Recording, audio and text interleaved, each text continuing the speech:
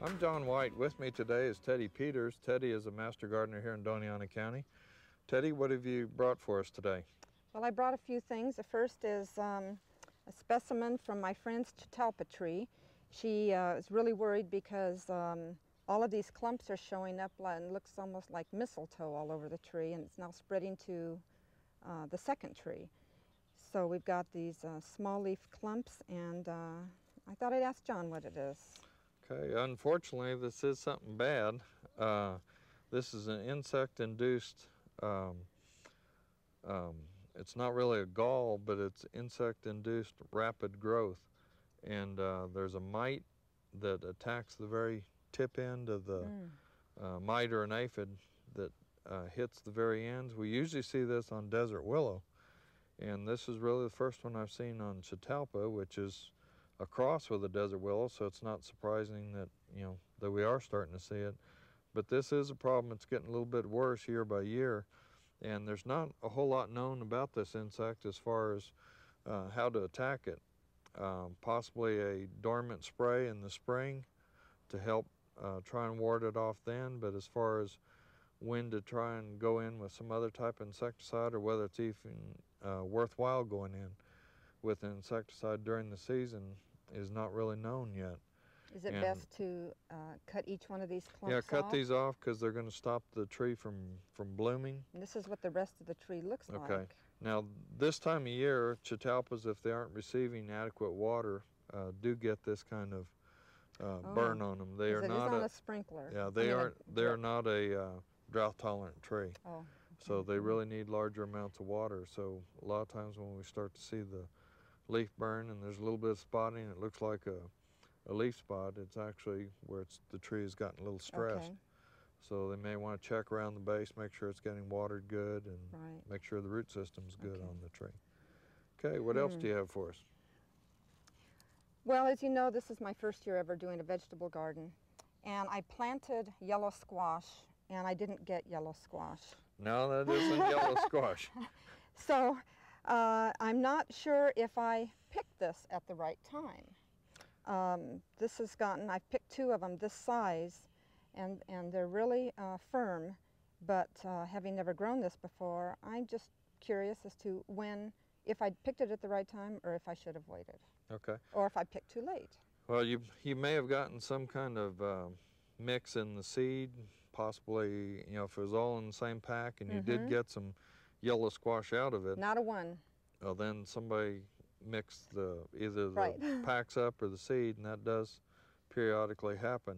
But you do have a butternut squash, which is a winter squash, so it does have a much thicker skin on it, and it should turn a little bit more golden color, so these are probably still a little bit too soon. A little bit too soon yet. So go ahead and let them go, and since they do have a hard skin on them, they'll actually they'll ripen. Well, they'll kind of store themselves, so you can really just kind of leave them on the vine and let them go ahead and finish off on the vine. Great. And then you can take them in later in the year. So probably have another month or so on these. Good. Okay, what else? And the other thing I brought in is I planted some onion sets. And I planted them around the end of April after the frost. That I picked up a bunch of sets at Kmart of the red onion and the sweet. And I planted these deeper, and I think maybe I didn't plant these deep enough because I'm not getting them any bigger than this. Okay, onions are heavy feeders, so they like lots of nitrogen. They use a lot of nutrients out of the soil, so it may not necessarily be the depth of planting as it is just how much nutrient, how much fertilizer they got, Okay. that I thought kind of I'd thing. given quite a bit, But they are heavy feeders, so I don't think depth of planting had that much to do with it. It's more just getting the food and the water and stuff to them and sizing them there. Okay, what else do we have? Okay, we have this branch off of my tomato plant, and I thought it might be curly top virus, but about 1/3 of my tomato crop is starting to look like this. My fruit is still beautiful, and I just thought I haven't seen yet really what curly top virus is, so. Okay. Well, just looking at this sample, kind of feeling the leaves, they've still got a lot of flexibility into them. The stem itself is still very flexible. So it probably does not have curly top virus. Great. Now, a lot of times the curling of the leaf can be due to a nutrient imbalance in the plant. We usually see it more when the heat comes on, so it's kind of a combination of things. These are usually older leaves down towards the bottom. It just started this past week. And usually it does not really affect the plant any. The leaves still have pretty good color on them.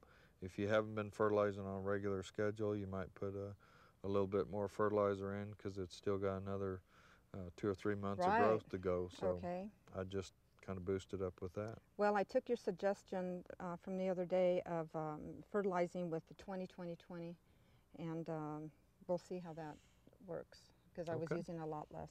Okay. Okay. Teddy, thank you very much for bringing the samples today. Thanks.